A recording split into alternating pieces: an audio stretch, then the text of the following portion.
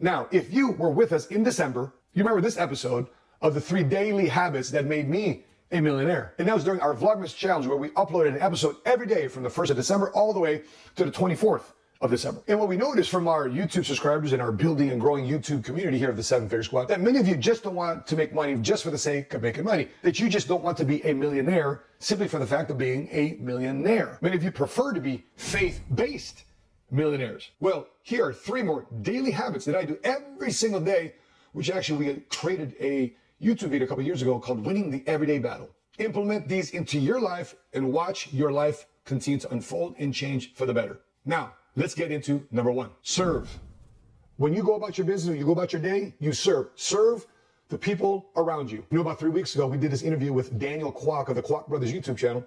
He said something pretty profound of one of the things that Jesus did to his disciples, which was washing their feet, which was an act at that time. When you wash somebody's feet, it's probably one of the lowest things you can do to anybody, to touch somebody's feet, let alone wash their feet. And yet, Jesus washed his disciples' feet, which led an example saying, listen, you're no better than anybody next to you, your man, woman next to you, for them to be able to say, you know what?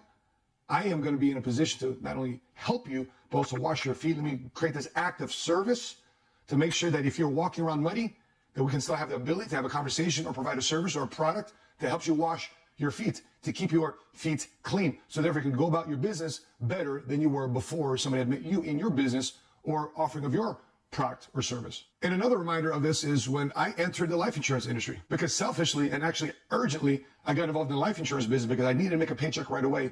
And this was in 1999 after leaving the Marine Corps. And I didn't realize that when I did my business, by going about business, it wasn't just about the commissions. Because that's why I talk about selfishly. I just did it to make a paycheck. I need to get paid on the 1st and the 15th, just like I did in the military. I was desperate.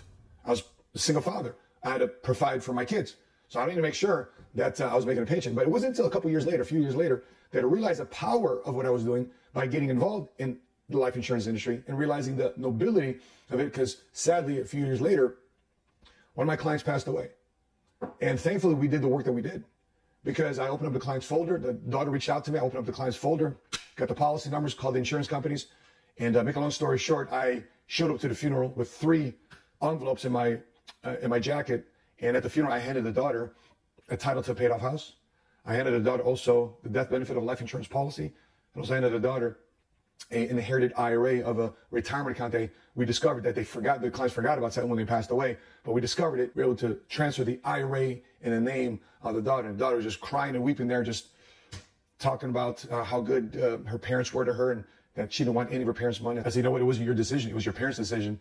And make a long story short, guys, it was something that I realized that by serving her in her needs and serving her in a career and a profession that gives back to people in a massive, massive way, I realized at that moment the power of what I do for a business as an entrepreneur is here to serve our clients in our community. And when you do that, what a massive amount of return that provides you as an entrepreneur, that you're putting a lot of goodwill out there because you're operating from that position. The second one is to fight. Fight for your friends and family. Just don't go about your business lackadaisical. Fight and have purpose behind what you do. Let me tell you about the story about my father. My father grew up in the Philippines during World War II. I don't know my mother. We don't know how she died. Nobody in our family wants to talk about how she died. We'll probably never know how our grandmother passed away during World War II when the Japanese invasion came in and the bombing in Manila came in and the Japanese soldiers were basically killing and murdering everybody in the streets. And my father recalls being told by his older sister, my aunt, hey, you're 2 years old. You need to learn how to play dead at 2 years old. Now, how many of you have kids and your parents out there? How hard is it to tell a 2-year-old to be quiet, let alone try to play dead in the streets so therefore they don't get bayoneted by the Japanese soldiers going through the streets? Well, that's what my dad had to do. And when my dad had an opportunity to come to America, because he was a tour guide, he was befriending this family that thought, hey, Del, would you like to come to the United States? My dad said, yeah. So my dad got an opportunity to come to Indiana. I went to Indiana University and made his way up through a college degree and got a job at Sears, sweeping docks, to becoming a logistics manager. He fought for his family. In spite of all of that, he was able to fight for those he loved and cared about to create a better future for all of us here in the United States of America. And I remember when I first started my business, I got out the military. I first started my business. My dad said, you know what? You're a single father, man. You just need to get a job. You need salary, you need benefits. You need something consistent and safe and secure. You got children to take care of. You can't play business. You need a guaranteed paycheck every couple of weeks. I said, Dad, you made your great journey.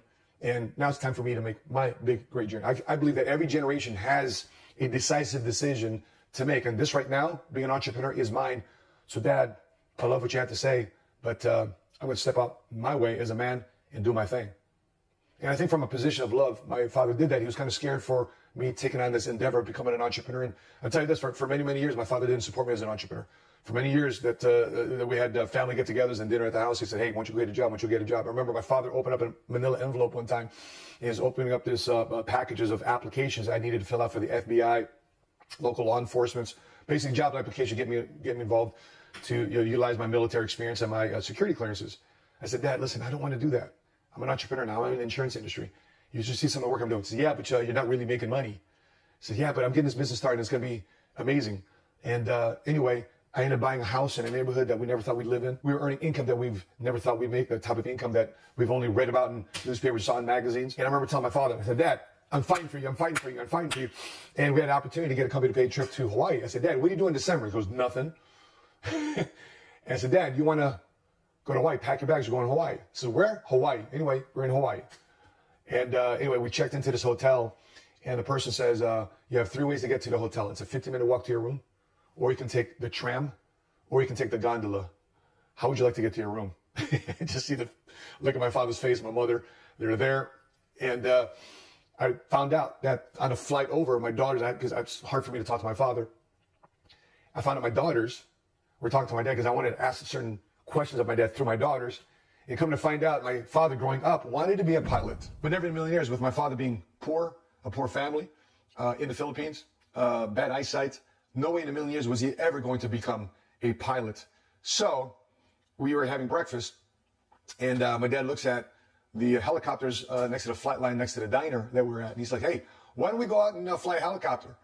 If he was joking around, right? But I wasn't joking around. Anyway, I said, hey, Dad, why don't we go fly a helicopter? He's like, what? And we jump on this helicopter, and we're flying around Hawaii. We're flying around the waterfalls. We're flying to and through this volcano. And a helicopter pilot allowed my dad to hold the controls for a moment to give him the feeling of what it means to be a pilot, what it feels like to be a pilot.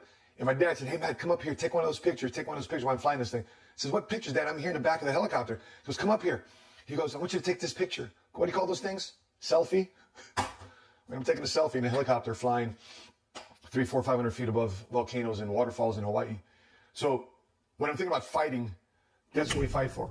We fight for them. We fight for our family. We fight for those we love and care about. We fight for those to therefore create a better opportunity to not only just provide a roof over your head and food on the table. That's the bare minimum.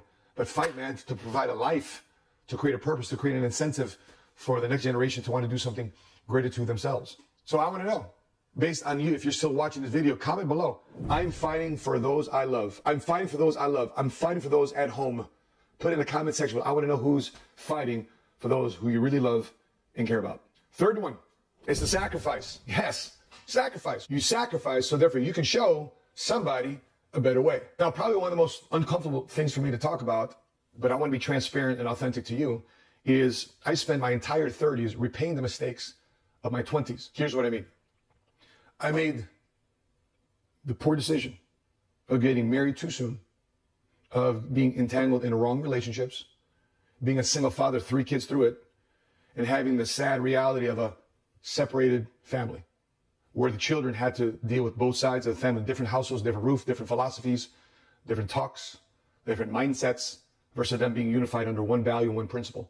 It was always division, division, division. So my kids will leave my house to go to their mom's house. And division, division, division. Sad part about it. And I'm doing my very best to lead my family in a way that they're serving and they're fighting and they're sacrificing for the family. Well, the other side of the family wasn't thinking that way. Now, with that being said, good people, obviously, the other sides of the family to my children, my 3 older children, just not wired the way I was wired. And when I'm going about talking to my children about making sure you pick the right partner, make sure you date the right person, make sure you understand the values and principles, what they stand for, what they're about, because that is so important, because I picked wrong. I picked differently. I picked with the wrong emotion. Okay, I think some of you may relate to what I'm discussing, because what may be nice on the outside, you really got to seek what's in on the inside of the person, a person that you choose to build a life with, have a relationship, let alone have kids with. And because I made that mistake I spent my entire 30s financially and emotionally and spiritually repaying the mistakes of my 20s. I remember my son was born, Jordan, our youngest, and I brought my 3 older kids downstairs. I said, okay, smooch, kiss your brother, meet your brother, come downstairs, let's have a conversation.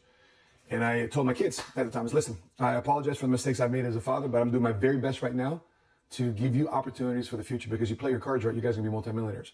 You don't play your cards right, you're not going to be multimillionaires, because that's the way we've designed our family trust. That you just can't sit around at home when I die and pass away and move on. You just can't sit home and collect money from a trust fund. You have to be active. You have to be doing something. And but at the same time, too, I told my kids, if you play your cards right, you guys are going to be wealthy. But with that being said, I want you to know that you cannot play the jealousy and envy card when it comes to your brother, because he's probably going to have access to more information and opportunities and education, iPads and technology that you had when you were 4 or 5 years old, because I was in a much different financial position then than I am today. So you cannot play that jealousy or an envy card. What you can do is say, hey, Dad, I got this idea. I got this opportunity. What can I do about it? Can I propose to your business plan? Sure. I'm all ears. I want to support you and all that I can, if it makes sense and if it makes money. But the bottom line I'm saying is this: sacrifice, so therefore you can show them a better example to learn from your mistakes. So therefore people don't have to repeat your mistakes. Wisdom is not only learning from your mistake, wisdom is learning from the mistakes of others. Because I'm doing all this to make sure our next generation has a better head start based on whatever they feel that God's purposed in their lives to do that. And they're going to need some financial backing to do that. And guess who's going to help provide that financial backing to do that? Yours truly. Because remember my 3 jobs when I started my business, when I left the Marine Corps. I was a Jiffy Lube hood technician, I was a YMCA lifeguard, and I was an Olive Garden server. But I wasn't planning for the short term. I wasn't just saying, oh, I'm just taking these jobs just to take a job just to make an immediate paycheck, and that's it. These jobs were helping me fund and finance and push the bills off at bay for a minute, so therefore I can focus in on launching my business in the life insurance industry. But once I started making more money part-time in my business than I did in my full-time job, having a little bit of sacrifice away from a lot of family parties, sadly, and birthday parties, but to get this launched off the ground, I needed to do that. Why? Because nobody's going to give me what I felt I deserved. You know, in Deuteronomy 8:18, it says, God has given us the power to create wealth. Notice the scripture doesn't say, I've given you wealth, and just lands on your lap and do nothing about it to earn it, right? He's given us the power to create wealth. So you and I have to do something with that power. And with that power sometimes comes great sacrifice. And part of that sacrifice was weeding out the people that were dragging me down. You know, think about this. If you want to become a first-generation faith-based cash flow millionaire, ask yourself this question. How many people around you that you grew up with were actually that? How many of them were actually millionaires? Legally. How many of them were millionaires? How many were even making $500,000? So if the majority of the people that you grew up with were making minimum wage or just surviving, and yet you want to become a first-generation cash flow faith-based millionaire, guess what's starting to happen now? You've got to transform. You got to change. You got to sacrifice. I'm not saying you got to forget your friends. I'm just saying you can't hang out with your friends. You just can't have a day-to-day conversation about what your daily operations are in running your business and building your dreams, because they just won't understand you. Because you're starting to speak a language that they don't understand. They're going to start saying things like, why sacrifice, man? Fridays, it's weekend, it's 4th of July, it's Saturday. What are you doing? What are you doing on Friday night? What are you doing on Sundays? That's the Lord's day. But yeah, but the Lord created things for 6 days before he took a rest. Did you build something? God did. Did you? And I say this all the time. Temporary sacrifice for permanent happiness. Today I will do what others will not to live a life that others cannot. Let me ask you this another question. If it only took you 10, 15, 20 years of your lifetime to set up your generations for multiple generations, would you do it? If it just took you 10, 20 years to sacrifice that bit of time in the whole totality of your life, the 20-year lifespan, for you to make your money, for you to establish us financially, to set forth based on values and principles, to set up what the next generation is going to look like. If it took you 5, 10, 20 years to do that, would you do it to set your family up for the next 50, 100 years? Would you do it? If, by the way, if so, put in the section below. I will sacrifice for future generations.